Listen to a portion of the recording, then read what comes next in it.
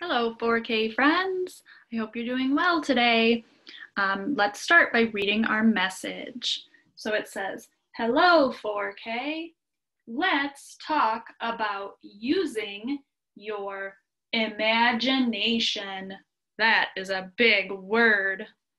Love, Miss Melissa and Miss Lily. So using your imagination, what's that? Miss Melissa is going to read you a story to help you think about and understand what using your imagination is. Enjoy! Here is our story today. The title is Not a Box, and it's by Antoinette Portis. Not a box.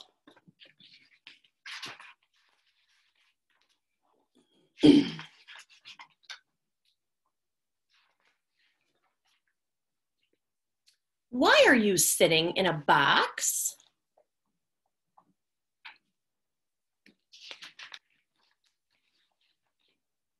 It's not a box. Looks like he's pretending using his imagination that it's a race car. What are you doing on top of that box?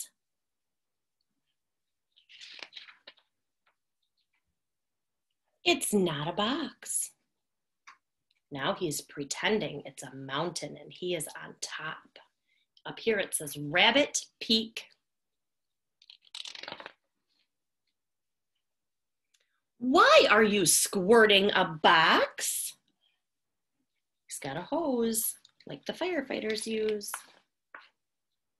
I said, it's not a box. He's pretending he's a firefighter and there's a fire in the building. Using his imagination. Now you're wearing a box?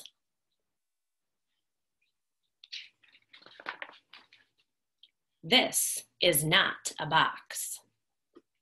You know what that is. He's pretending to be a, you said it, robot. Are you still standing around in that box?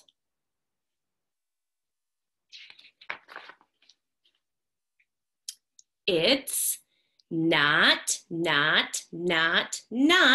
a box. Pirate ship, hot air balloon, maybe you're in a parade, you're on a tugboat. Using your imagination is very important. Well, what is it then?